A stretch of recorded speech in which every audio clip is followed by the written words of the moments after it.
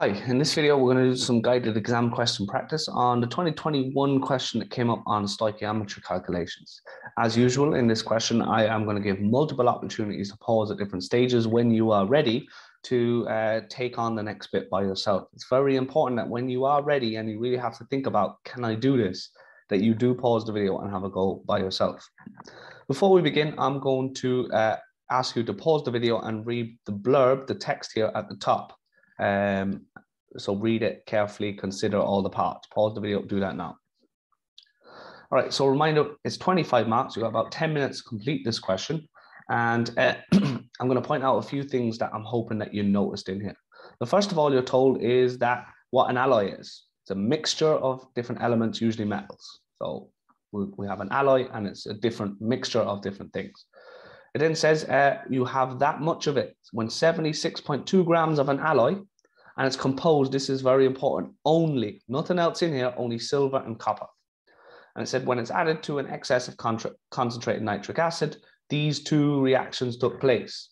So look, we've got two reactions, 1 and 2. The first one is the reaction of the silver. The second one is the reaction of the copper. So this is silver reacting with nitric acid. This is copper reacting with the nitric acid. Two reactions, 1 and 2. All right, let's go back here. It says, so yet these two reactions took place. Brown fumes of nitrogen oxide gas were released and 22.5 grams of copper nitrate were formed. Right, so what we're going to need to do is we're going to need to now have a look at what it's actually asking us to do and consider, are we going to be able to do that? So the first thing I'm going to say to you is thinking about how can we find the mass of silver in the alloy. I want you to pause the video, have a think about how are you going to approach this. Pause the video and do that now. So have a good consideration over how exactly are you going to approach this problem. Okay, so now that you've had a consideration of this, you need to think about, plan out the steps of your calculation and your conversions before you start, okay? So if you're confident now that you have a good plan on how you're going to do this, you can pause the video and have a go at it. Do that now. If you don't really know where to begin here, you know, this is how much of an alloy you have. That's not really going to help us. The other number we have is this, 22.5 grams of copper nitrate were formed. This is the copper nitrate in the second equation. So now that I've given you that information, I want you to pause the video and think about how can you get to the amount of silver in the alloy from here. Pause the video and do that now. Okay, well, the first thing that we know is we're starting with a mass. So we're starting with grams of this substance, CuNO3 2. That's the only thing we really know in the beginning, and we do know the mass of the alloy. So what can we do from here? Well, the first thing we can do is if we have the mass of this, grams, we can go to moles of this. Moles of CuNO3 2. Okay, where do you think we're going to go after this? So pause the video and write this down if you didn't get it. Where should I go next? Pause the video, do that now. Okay, so hopefully you've said that from there, what we're going to do is we're going to go from moles of CuNO3 times 2. Hopefully you've said that the next step is, well, from there we can work to there. We can go, well, we know how many moles of Cu would have reacted with that. What would I do next? Pause the video and tell me what's on the next line. Okay, so on the next line, what I would have done is I would have gone from moles of Cu to grams of Cu. Now, I was told at the very start that this alloy was made up only of silver and copper. So once I've worked out the grams of Cu, well, I know how much alloy I had. So what I can do is do the mass of the alloy, take away the mass or the grams of Cu, you could say the grams of Cu will has to give you the grams of silver, Ag. All right, so do the alloy, take away the copper, well, the rest has to be silver. So that is how we go about doing part 1 here, the first part of part 1 right here. So now that I've helped you lay out that plan, if you didn't already do it by yourself, now I've helped you along with that, pause the video and work to grams of silver. Do that now. All right, so hopefully you followed. There's a couple of ways you can do this. I always use unit analysis. So we're going to go through this step by step. You can number them if you like, not really that important. But remember, I'm going to set up my unit analysis. So that means I'm not putting any numbers down until I think about my unit. So I'm starting with grams of CuNO3 2. All right, and what I'm doing is I'm taking a certain amount of grams and I'm converting to moles. So when I want to do that, I want to put my denominator with the same unit as I'm beginning with in my numerator. So grams of CuNO3 2, and I want to end up with moles of this stuff, of CuNO3 2.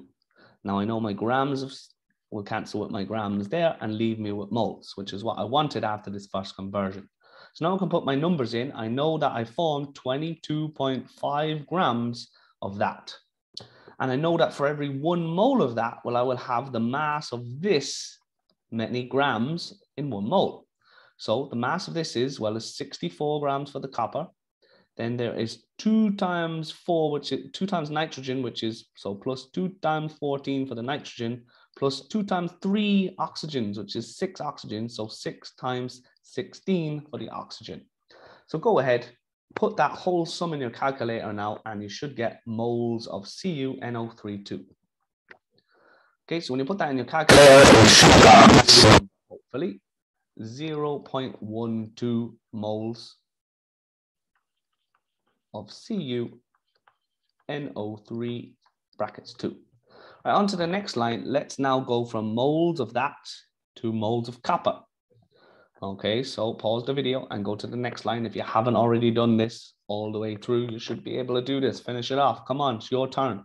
You need to take over. All right, so again, I'm setting it up. I'm beginning with moles of CuNO3 2, and I'm converting that to mole. And make sure, so I need to make sure I've got moles of CuNO3 2 on the bottom, so they cancel, and I'm converting to moles of Cu on the top. That's what I want to be left with. So that's the second conversion here. Okay, so I'm beginning with 0.12 from my first sum, and I'm going from moles of Cu to moles of moles of CuNO3 2 to moles of Cu. Now here I see from my equation here that this is a 1-to-1 ratio. So for every 1 mole of this, I have 1 mole of this. That means I have the same amount, 0.12 moles of Cu. Second conversion done. Now I want to go to grams of Cu. So grams of Cu, how will I do that? On the next line now. So here I've got moles of Cu, and I want to go, so I'm converting to, so make sure moles is on the bottom, Cu, and it cancels with those moles, and I want to go to grams of Cu. So I know that I'm beginning with 0.12 moles, and I know that for every 1 mole, well, what's the mass of a mole of copper? It's 64. So it's 64 grams for every 1 mole. So I take that, I do 0.12 times 64 over 1. You should have got 7.68 grams of Cu. That's my mass of Cu. And now I have this last little bit to consider, okay?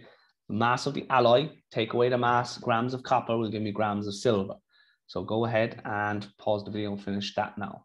All right, so this is what you should have done, 76.2, because this is the mass of the alloy. Take away the 7.68, because this is the mass of copper. So this is the copper. And when you do that sum, you get 68.52. That's not clear, 5.52 grams. And this is the mass of the silver that was in the alloy. So well done. If you got this far, you've got it right up to now.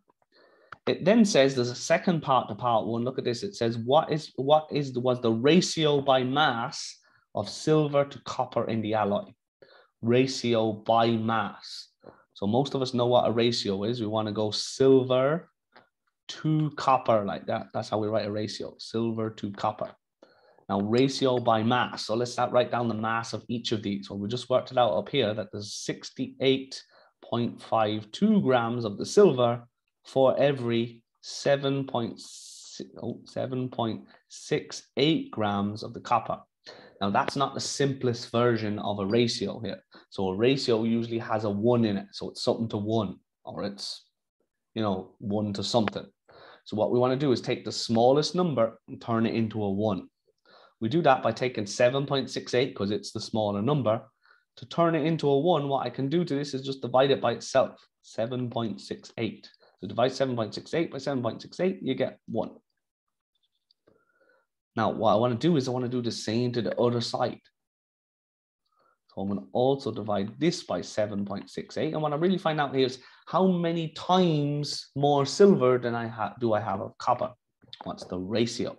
So when you put that in, go ahead, stick it in your calculator, see what you get. You should have got 8.92. Now we can round that to 9. So the ratio here is 9 to 1. So 9 parts silver to 1 part copper. That's what this means. All right, so that is the ratio of silver to copper, and that's how you do it. Your teacher may have showed you another way, and if it worked, fine. If not, and you think that this seems easy, well, then use this way, okay? Now, the next part says, what is the total volume of nitrogen oxide gas measured at STP and was released in these reactions? All right, so I want you guys to pause the video and think about how you're going to do this. Pause the video and do that now. So you should be planning this out in your mind before you ever start. Now, the one place where I hope you've accounted for before you begin is that there are 2 reactions and they both produce nitrogen dioxide. Okay, so you have to calculate the total volume produced. You know how much copper you have, you know how much silver you have. How do you calculate the total volume of nitrogen dioxide gas? So that's what we're going to do. You're going to pause the video and you are going to do that for me now. Okay, so hopefully you were able to have a go at that by yourself. If you weren't already able to have a go at that by yourself, let's help you plan it out. We need to do the 2 reactions. So we're going to do reaction 1 and we're going to do reaction 2. In reaction 1, what conversions do we need to go? Well, we started with, we know how many grams of silver we have, grams of Ag. Where do we go from there? Pause the video and write down what's the first conversion. Okay, so hopefully you said grams of Ag. We need to find the moles of Ag. When we have moles of Ag, what do we need to do then? Pause the video. What's the next thing? Well, it's NO2 we want to find. So we can find then, you can use the equation to tell us how many moles of NO2 will be produced. And then what do we need to do? Pause the video and finish this off. Okay, once we have moles of NO2, the third conversion then, let's go from moles of NO2, we need to go to liters of NO2 at STP. All right, the second one is the same for copper. So you repeat this underneath the plan and repeat the plan for copper underneath this. And so pause the video and do that now, sorry. Okay, so what you should be doing in number 2 is you go from grams of Cu to moles of Cu. Go from moles of Cu to moles of NO2. And from moles of NO2 to liters of NO2 at STP. And then what we're going to do is add these 2 values. Right, now that I've laid out the plan for you, pause the video and figure this one out. Pause the video, do that now. All right, so what you should have done is we've just calculated the amount of grams in the question above. So this is what we need to use. We know the mass of this, the mass of copper, this, the mass of silver.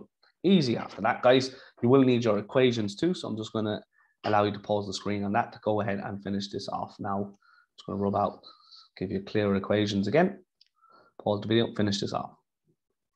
Right, so hopefully what you did was this. Let's start with grams of silver, grams of Ag, and we want to go from grams of Ag to moles of Ag. Ag to moles of Ag. Okay, and that will give us an answer in mole of Ag. because they cancel there. Okay. What we're then going to do is take those moles of Ag and we're going to do our second conversion where we go from moles of Ag to moles of NO2. Okay, so our answer then would be in moles of NO2. All right, some amount of moles of NO2. And then from moles of NO2, we're going to go, that's a gas. So then we can go from moles NO2 to liters of NO2. And at STP. All right. So if you weren't sure how to do that, I've laid this out for you. Pause the video and go and put the numbers in and finish this off and then do the same for copper. All right. So this is what we should have done. We had a certain amount of grams of silver. What was it? Well, we just worked out above here that it was 68.52.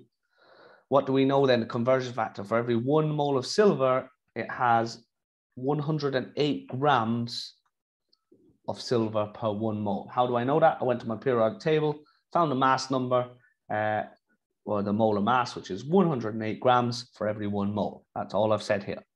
Okay, so when I put that in my calculator, I'm going to get moles of Ag. So let's go ahead and do that. 68.52 times by 1 over 108.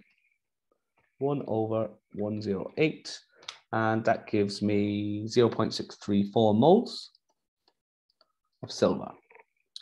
Then I want to go convert to moles of NO2. So let's go to my balanced equation and look at the reaction with silver. I know that for every 1 Ag, I produce 1 NO2. So it's 1-to-1 ratio. So that's easy. 1-to-1 ratio. I don't even need to put that in my calculator because that's just times by 1 over 1. I'm going to get the same number of moles, 0.634. If you don't believe me, check it. Okay.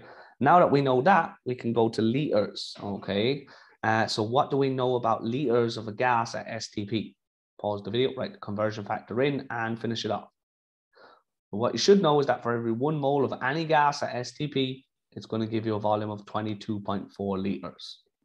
So that's what we're going to do. Take that and times it by 22.4 over 1. Okay, so that first reaction produced for me 14.2 liters of NO2. Let's now do the second equation. The exact same, grams of Cu times by, actually, do you know what? Why am I doing this? You pause the video and you finish this off now. Do that now. Okay, so starting with grams of CO2 and we're going from grams of Cu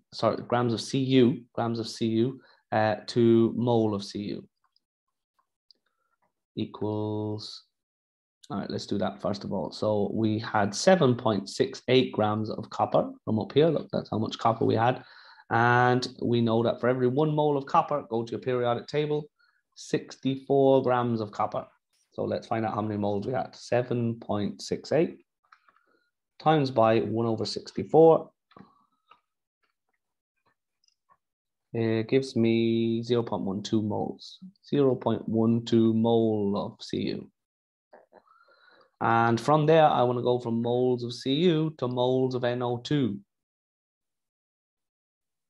Moles of Cu to mole of NO2. Go back to my equation. Let's look at the ratio. 1 copper gives 2 NO2s. Go back to my equation. 1 mole of copper, 2 moles of NO2.